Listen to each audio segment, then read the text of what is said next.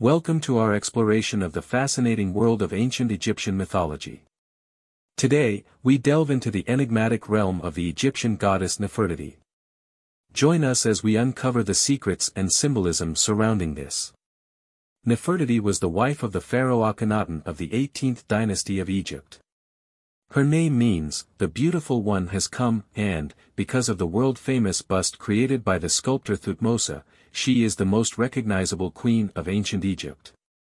She grew up in the royal palace at Thebes, probably the daughter of the vizier to Amenhotep III, a man named I, and was engaged to his son, Amenhotep IV, around the age of 11.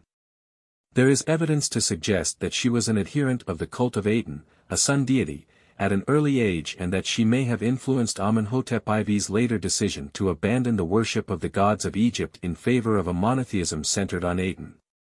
After he changed his name to Akhenaten and assumed the throne of Egypt, Nefertiti ruled with him until his death, after which she disappears from the historical record.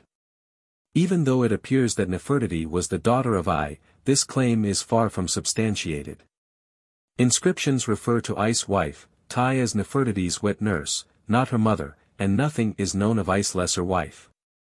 I, in addition to his other duties, was tutor to the young Amenhotep IV and may have introduced the prince to Nefertiti when both were children.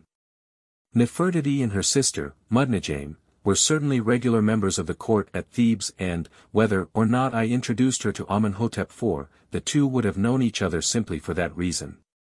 Ancient images and inscriptions indicate her early interest in the cult of Aten, but, as every Egyptian favored one god or another, there is no reason to believe that she had any ideas relating to monotheism or elevating Aten above the other gods. All that can be stated with certainty is that both sisters were adherents of Aten and may have influenced Amenhotep IV's interest in that cult from an early age. Any definitive statements regarding her influence on the rise of monotheism in Egypt must of necessity be speculative, as there is no conclusive evidence to support it, just as there is little information on her life in general. By the time she was 15 years old she was married to Amenhotep IV and, after the death of Amenhotep III, she became Queen of Egypt. It is at this stage that some scholars claim she most exerted her influence on Amenhotep IV to abandon the ancient religion of Egypt and initiate his religious reforms, but, again, this is unsubstantiated. In the 5th year of his reign, Amenhotep IV changed his name to Akhenaten, abolished the religious practices of Egypt, closed the temples, and decreed Aten the one true god.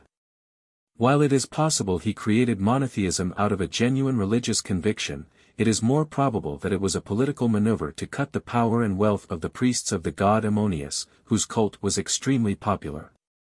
Throughout the 18th dynasty the cult of Ammonius had increasingly grown in wealth and prestige, so that, by Akhenaten's time, the cult's priests were almost as powerful as Pharaoh. Instituting monotheism, and proscribing the old religion, would have completely restored power to the throne, and that is precisely what it did. The god Aten was now considered not only a powerful god of Egypt but the god of creation, the one true god of the universe. The couple had 6 daughters: Meritaten, Mekitaten, Ankhesenpeten, Neferneferuiden Neferneferur, and Setapenra, but no sons. With his lesser wife, Kia, Akhenaten had 2 sons, Tutankhamun and possibly Smenkhare. Akhenaten married 2 of these daughters, Meritaten and Ankhesenpeten, and may have had children with them. What is clear, however, from stele and inscriptions which survived the later purge of their reign, is that the royal couple was deeply devoted to each other and constantly together or with their daughters. The royal family originally lived at the palace of Mekitaten in Thebes, which was built under the reign of Amenhotep III but renovated under Akhenaten and renamed Aten. The historian Barbara Watterson, and others, also point out that the palace was abundant in gold decorations and ornate reliefs. However opulent Mekitaten was, the new palace at the city the couple founded, Akhetaten, was even grander and, more importantly, served a symbolic purpose in the new religion of Aten. In her role as part of the divine couple, Nefertiti may also have been co-regent. Akhenaten joined his cartouche with hers as a sign of equality, and there is evidence that she took on the traditional duties of pharaoh while her husband busied himself with theological reformation and architectural renovations. Images which have survived depict her officiating at religious services, receiving foreign dignitaries, moderating diplomatic meetings, and even in the traditional royal role of the king smiting the enemies of Egypt. None of these images would have been created if there were not some truth behind the stories they depict, and so Nefertiti must have wielded more power than any woman in Egypt since the time of Hatshepsut. From the royal palace at Akhetaten, she sent forth the royal decrees and made the decisions which, according to tradition, were the responsibility of her husband. Around the year 14 of Akhenaten and Nefertiti's reign, their daughter Mekitaten died in childbirth at the age of 13. An image in relief from the time shows the couple standing over their daughter's body in mourning. Shortly after this, Nefertiti vanishes from the historical record. There have been many theories offered to explain her abrupt disappearance, and, among these are: she fell out of favor with her husband because she could not produce a male heir and so was replaced by Kia. She abandoned the religion of Aten and was banished by Akhenaten. She committed suicide in grief over the loss of her daughter. She continued to rule under the name of Smenkhare until her stepson, Tutankhamun, was old enough to assume the throne. Of these theories, none of them can be substantiated, but the fourth, and even that, many argue, is uncertain. The problems with the other theories are that Akhenaten already had a male heir in Tutankhamun and so would not have deserted his wife on that account. There is no evidence to support Nefertiti leaving the cult of Aten. She was still living after the death of her daughter, and the throne name of Akhenaten's successor is the same as hers. The reason why Theory 2 has long remained popular is because of evidence that the worship of the old gods began to revive toward the end of Akhenaten's reign, and, it is thought, this could not have happened without some kind of royal support or encouragement.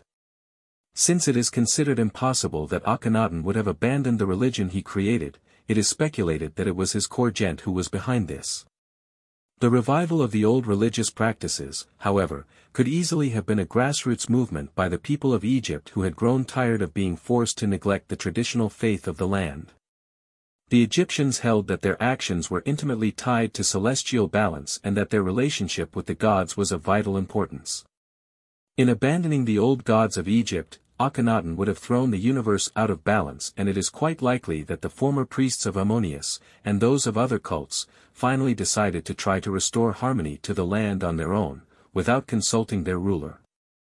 Since it is known that Nefertiti was a devotee of Aten prior even to Akhenaten's conversion, and that she regularly took part in religious services, as well as the fact that no images or inscriptions give any evidence that she forsook the cult, it is highly unlikely that she would have led a return to the traditional religious practices of Egypt. The hatred the people had for the new monotheistic religion of their pharaoh is exemplified in its complete eradication after the death of Akhenaten's successor Tutankhamun. Tutankhamun himself, upon taking the throne, abandoned the religion of Aten and returned Egypt to traditional practice. His successor, I, continued his policies, but the last pharaoh of the 18th dynasty, Horemheb, went further than either of them. Horemheb, claiming he had been chosen by the gods to restore the true religion of Egypt, tore down Akhenaten's temples, defaced his stele, and tried to eradicate all evidence that the heretic king and his family had ever ruled Egypt. It is because of Horemheb's decrees that so little is known of Nefertiti, and other royals linked with the Amarna period, in the present day. The wonder, really, is not that so little is known but that, considering Horemheb's hatred of Akhenaten's reforms, and his dedication to the mission of erasing the king and his family from history, that modern-day scholars have any information on the Amarna period at all. Thank you for watching. Don't forget to like, subscribe and share this video with your friends.